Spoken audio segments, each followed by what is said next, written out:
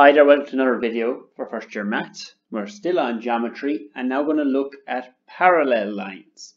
So parallel lines are a special set of lines, and what it means is they will never meet. So parallel lines, they are always going to be the same distance apart and they have the same slope. Train tracks are a good example of parallel lines.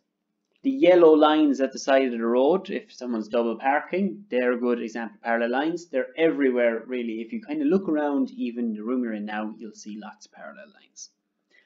When they're drawn, these little arrows here represent that the line P and the line Q are parallel to one another.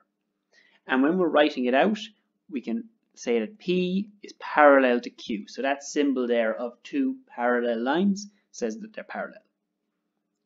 Transversals are lines that cross two or more parallel lines.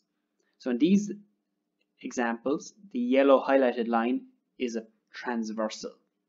So it's a line that crosses two parallel lines, or a line that crosses two lines, in fact, would be a transversal. And when the transversal crosses parallel lines, it's going to create alternate angles and corresponding angles.